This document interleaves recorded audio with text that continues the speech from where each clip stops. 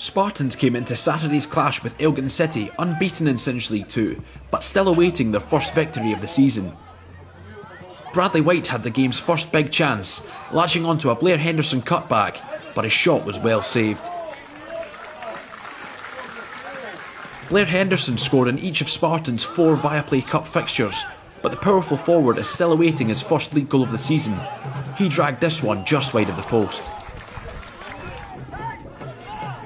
The home side were the side in the ascendancy, in a first half which was ravaged by extremely windy conditions in the capital. A cutback from the left-hand side finding Henderson, who was denied the game's opener by the outside of the post. Jamie Dishington has arguably been Spartans' best player since the start of the league campaign. He was denied a third Cinch League 2 goal by a smart save from Tom McHale.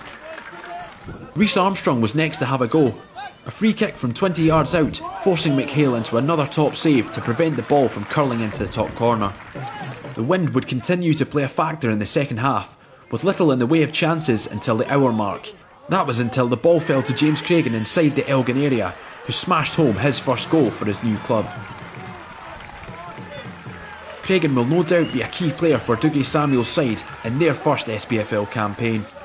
After bagging the first on 62 minutes, Spartans went on the hunt for their second just a minute later. Rhys Armstrong poking the ball through to Cammy Russell, who took a tumble in the area, before Armstrong latched onto the loose ball and crashed one beyond McHale for 2-0.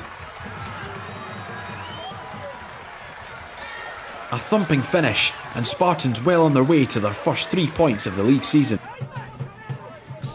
Chances were few and far between for Elgin in the capital, but the Black and Whites weren't willing to give up on this match without a fight.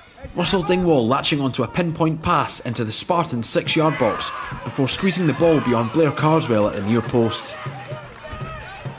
A tidy finish from Dingwall, but Spartans did enough to hold out for their maiden league victory.